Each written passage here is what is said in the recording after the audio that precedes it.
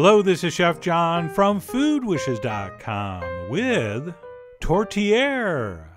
That's right, the culinary school I attended was very close to the Canadian border, and sometimes we would cross that border in search of two things, neither of which was this amazing meat pie. Okay, it was actually beer and a very specific type of dance performance.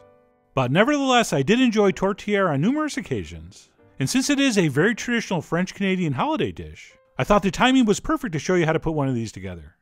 And to get started with that, we're going to need some kind of pie dough, which I'm going to go through very quickly, since we've done this in like half a dozen videos. So in a food processor, I have some all-purpose flour, which I'm going to combine with a spoon of salt and 2 sticks of butter that I've cut up and placed in the freezer so that it's very, very cold and very hard. And what I'm going to do is blitz that on and off for about a half a minute or so, or until our butter's been reduced to the size of peas, give or take. And once that's been accomplished, we'll go ahead and drizzle in some nice cold fresh water that we've spiked with a little bit of white vinegar. And then we'll go ahead and pulse that on and off until our mixture basically resembles very coarse breadcrumbs. Okay, we don't want to do this until it comes together in a dough ball. That's too far. And by the way, this is in real time, so it's not going to take long. And if this mixture contains enough moisture, you should be able to press some together, and it should hold together like this. All right, let me give you a better look at that. Okay, can you see that? That's perfect. And then what we'll do once that's happened is go ahead and transfer this onto our work surface and basically press it together into a lump of dough. And the reason this works so much better is if you wait for the dough ball to come together in the food processor, it can get overworked. So this way we're accomplishing the same thing without overmixing. And by avoiding that, we're hopefully going to end up with a very tender and very flaky crust. And then once all that's been pressed together, we'll go ahead and wrap that in plastic and pop it in the fridge for at least 1 hour or until we're ready to use it. All right, as far as workability goes, cold pie dough is always much, much easier than warm pie dough. So we'll pop that in the fridge and move on to our herb and spice blend. So into this bowl, we're going to combine some kosher salt, some freshly ground black pepper, some dried sage, some dried thyme, some cinnamon, some ground ginger, some freshly grated nutmeg, some allspice, some dry mustard, and some ground clove.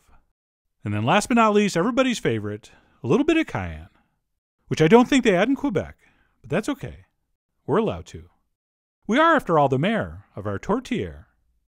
And then once we have that together, we can go ahead and start cooking, which will begin by adding some diced onions to some butter over medium heat, along with a pinch of salt. And we'll go ahead and cook those stirring. And we usually just do this until the onions soften and turn translucent, but not this time. We're actually going to cook these over medium until they turn to a nice golden brown. Okay, so we're going to get a little more color on them than usual.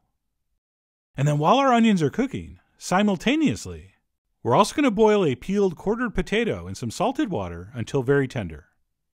And as usual, we'll be testing for doneness by giving it the old poka with a knife. But once tender, instead of draining this, we'll actually use a strainer to scoop these potatoes out into a bowl because we need to reserve this cooking liquid. Repeat, do not throw away the potato water, and you'll see why momentarily. And then what we'll do while our potatoes are hot is mash them up, and then simply reserve those until needed, which is going to be in about 45 minutes to an hour. And at this point, we'll go back and check our onions, which, like I said, we want to cook to a beautiful golden brown. So those are looking just about right. And at this point, we can go ahead and add some crushed garlic, as well as some finely diced celery, and our already prepped holiday spice blend. And we'll go ahead and stir that in and cook this for about 1 minute. Right, that's just going to wake up the spices and infuse that butter with all these wonderful flavors. And then once that's set, we can go ahead and add whatever meat we're using, which for me is equal parts ground pork and ground beef. Okay, veal is also a very popular choice. And then remember when I told you to save that potato water? That's because we're going to add a couple ladles of it here. And I'm not measuring exactly, but that's probably about 3/4 of a cup. And then what we're going to want to do is take a completely normally sized wooden spoon and sort of mix and mash this all together. And what that potato water is going to do is help us turn this into a paste. All right, we do not want chunks of meat here. All right, we want something that has a very fine texture. So we'll go ahead and work that over with our spoon until, like I said, we've achieved a paste-like texture. And then all we're going to do is let this cook on medium, stirring occasionally, for about 45 minutes or so, or until our meat is nice and tender and most of the liquid is evaporated. And by the way, as this cooks, if you want to spoon off some of that fat that pools at the top, feel free. I did a little bit. But we do need some of that to keep this nice and moist and succulent. So you be the judge. But anyway, like I said, we're going to cook that for about 45 minutes or so, until our meat gets nice and tender and extremely paste-like. And as I said, most of that liquid gets evaporated.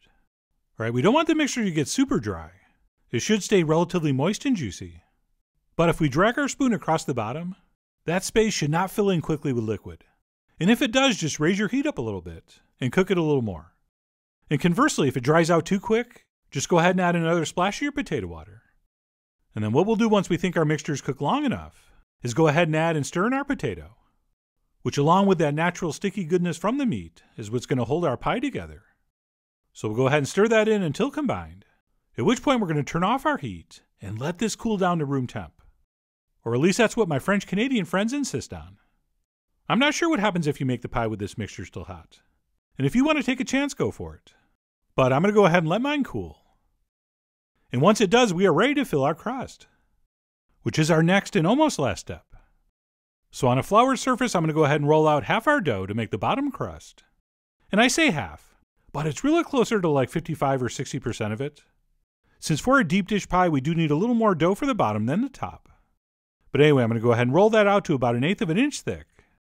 And then we will roll that up on our pin to make it easier to transfer into our dish. And we'll go ahead and make sure that's nicely settled in. And we have plenty of dough here, so don't stretch it out across the bottom. All right, you always want to sort of adjust it down from the sides. And then once that's set, we'll go ahead and roll out the rest of the dough for the top. And once the top crust is done, we're going to have to make some sort of vents, which you can just do by making some slashes with a knife. But I'm actually going to take one of these decorative star-shaped cutters and press out a nice festive-looking hole from the center. And that will allow steam to escape so our pie doesn't explode. And then once that's set, we can go ahead and transfer in our filling, making sure to pack it down pretty good, as well as smooth out the top. And then once our filling's in before we put the top crust on, we'll want to go around and paint the edge with some egg wash, which is just 1 large egg beaten with a tablespoon of water. And we'll go ahead and apply that all the way around, before placing our dough on top, hopefully centering our vent if we made one. And if you didn't, like I said, you could just make some slashes with your knife. And then what we'll do once we've gone around pressing that together is trim off the excess dough, which instead of doing across the top edge of the dish, which we sometimes do, I'm actually going to angle the knife and go around the bottom rim of the dish so that I have plenty of dough to crimp together. All right, for this pie, I want a nice big thick crust to pair with all that nice big thick meat. And then once that's trimmed, we'll go ahead and crimp the edge, which as you can see is done simply by pressing 1 finger in between 2 fingers, going all the way around, which is not only the easiest way to crimp, it also, in my opinion, makes one of the best looking edges. And then we'll finish this up by egg washing it all over, including and especially our crimping. And that's it. Once our pie's been egg washed, it's ready to transfer into the center of a 375-degree oven for about an hour, or until beautifully browned, and hopefully looking very close to something like this. Oh yeah, that is one handsome looking tourtiere. And I'd love to tell you we could eat it right now, but it is highly recommended you let this cool down. All right, the consensus is that room temp's the best, or maybe just slightly warm. But for whatever reason, this is rarely served piping hot, probably because it's harder to taste and may actually crumble apart. So we really should let this cool down. But I was losing light, not to mention starving. So I took my chances cutting a slice while it was still pretty warm.